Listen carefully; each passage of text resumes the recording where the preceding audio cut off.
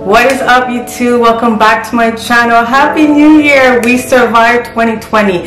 If you are healthy, you have not been touched by COVID, you still have a job, have your mind, you're sane, you made it, okay? Like, you made it. God has been so faithful to us and this pandemic, and for those of us who really use this opportunity to really get close to God, bravo, because this is the time to get close to God.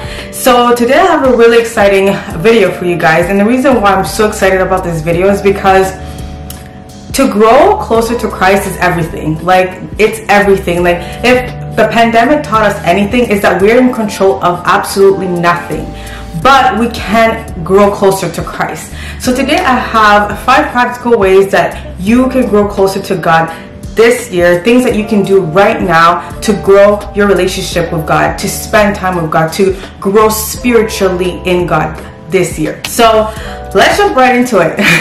The first thing is wake up 20 to 30 minutes before. So it's a good thing to start your day with God. Like, when you wake up in the morning and you just like wake up out of your bed and you just go brush your teeth and you feel groggy, and then you have to go to work, like, you know, you're dragging your feet, like, it's not the best way to start your day. But if you wake up 20-30 minutes before, you know, you go brush your teeth, you wash your face, you go into your prayer closet, prayer room, or just find a space where you can read your Bible, pray, you know, it will make such a difference. Second thing is read books, you guys. Books are so important. There's so many good Christian authors out there that really tackle the Word of God and the importance of being close to God and what you can learn from God. And I have a couple ones here for you. So this one I think is my favorite. You can tell by the way that it's a little bit messed up. The Battlefield of the Mind by Joyce Myers. Really good book. I'll try and put every book that I have or that I can suggest in the description below.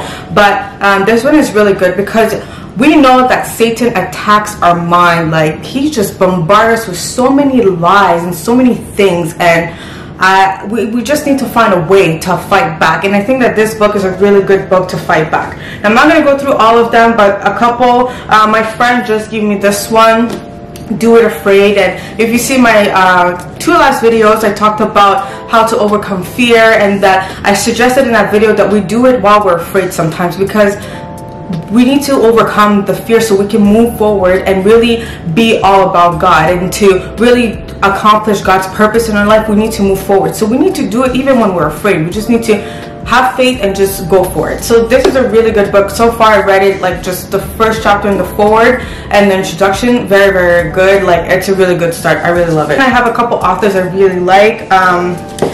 Priscilla Shirer, I love her. This one is called Discerning God's Voice. Really good. And I think there's a video, like, Bible study where she talks about it, and then you can read about it or study with her. So it's really good. There's another one called Favorite Prayer, something like that, I don't remember. Such a good book. It's all about prayer and what happens when you pray. It's really good. I have let's see, same girl, Armor of God, really good.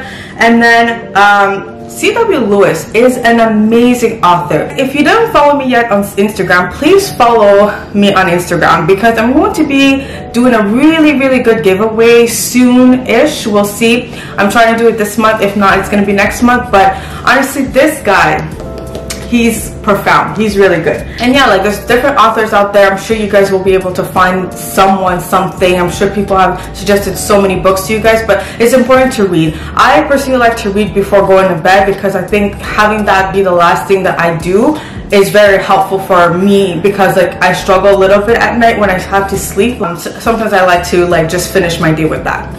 The third thing to do is to follow a Bible plan. It's really hard to be motivated to read the Bible if every time you pick up the Bible to read it, you start at Genesis, and then you start at Genesis, and then you start at Genesis, because you're trying to read the whole Bible, but then you keep going from the start. If you have a Bible that has a plan, a 1-year plan, personally I think it's easier. So I actually bought one. So I bought this, I think last year when I was deployed, so I could like keep up with my reading. And it's called the 1-Year Bible for Women. It's in the NLT version, and I really like it. Like, it's really, I don't know if you guys can see, but you know, it says the date, and then, you know, scriptures and like what's important. So I really like this. Every morning I pray, I read the day that I'm supposed to read, and I know for sure it's like at least like a couple chapters, so it's really good. Like, you can do it in like 10, 15, 20 minutes max if you like studying. I like to study while I do this, so I always have a pen and a paper with me, and I just take notes and I highlight, because you know, it helps you to like memorize it, to really like meditate on it. And it's so important to meditate on the word to be able to grow. So like, I really like this one. But I also suggest that get a application Bible study. I love this because when you get into this, you talk about like the characters. So here it's like talking about Joshua. I don't know if you guys can see that, but talking about Joshua, like who Joshua was, when he started writing, like, you know, a bunch of information about him. And even in the bottom, like when you read scripture, in the bottom here, it's like a study note. It just tells you, like, you know, what they were thinking, like what it means, that passage. Because sometimes you can read something, not really understand what it's talking about, but with that, they really break it down for you, and like you really get to understand it. So I personally think that it's really good to have. You can have always like a normal Bible, as long as you're reading something, you know, from the scriptures, and you're really taking your time to know God, to really study the word. And that's something I think I've always struggled with, because I want to know so much, and like sometimes I get distracted, but having that really helps me to like stay consistent. And I'm really trying this year to do a 1-year Bible study and really read it through the entire year, not missing one day. And that is so hard, because when it comes to the weekend, you know, you just want to sleep and just waste time. But this year I am proactive about it. I made a group on Facebook. If you're on Facebook, follow 365 Days of God. I'll put the link if I can. I'm not even sure I can, but I'll put the link down in the description below. If you want to read your Bible with me for the entire year and have us be accountable to each other, please join the group. I think it will be amazing. I'm excited to see the growth that we will do. Moving on. Number 4, set an alarm. If you set an alarm, it will actually help you.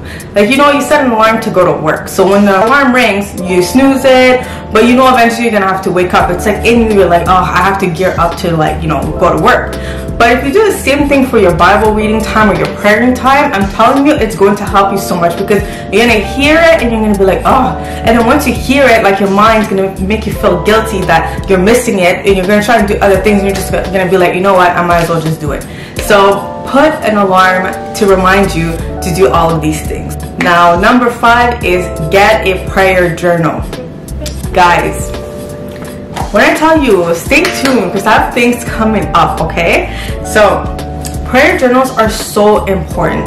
Like, I have mine here, and I really like this prayer journal. Very simple, which is what I like, is you put your date, your request, your answer, and your prayer, your answer, and some Bible scriptures that you want to put. It's just important to have a prayer journal where you can keep track. Because what happens when we don't have a prayer journal is we forget. We love to forget when things are going bad. So when you have a prayer journal, I tend to do this a lot. When I have a prayer journal, I tend to go back to it and see what God has accomplished. There's things that I prayed about, and then I went back and wrote the answer the minute it happened, or like a couple weeks or months after it happened, I go and write the answer. Then when I go back and I just look, I see how many times God answered my prayer. And it just reminds me that God listens to us. He hears us.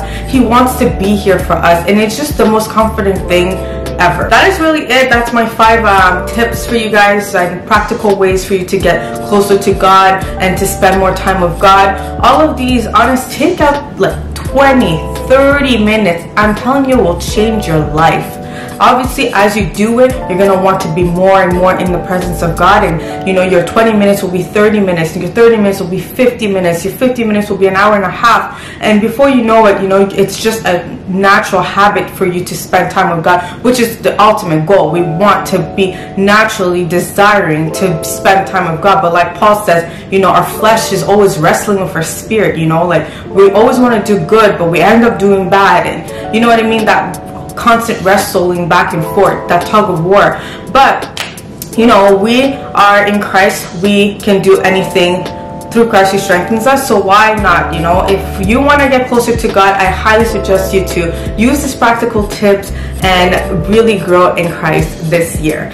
If you guys have anything that you want me to put out as a video, any subject, any topic, anything that you guys would like to see, please comment down and I will do my best to bring you guys the best video. I do this for you guys. I bought a new camera, by the way. I don't even know how to use it. I've never used a camera like this, but I bought a nice camera because I want to have nice videos. I don't know how this is going to look like. We'll see when I do the editing, but you know, I'm learning. There's so many things that I've done this past year I've never done in my life. I never even thought I would do in my life, but I'm doing it because I genuinely have the love of God in my heart, and I genuinely want to help every single one of you guys just draw closer to God, because being in God is the best thing. He changed my life, guys. He changed my entire life, and I want him to change yours too. So love you guys, can't wait to see you guys next video. Stay tuned, subscribe if you like this video, share my content if you like it, comment down below and like this video. See you next time.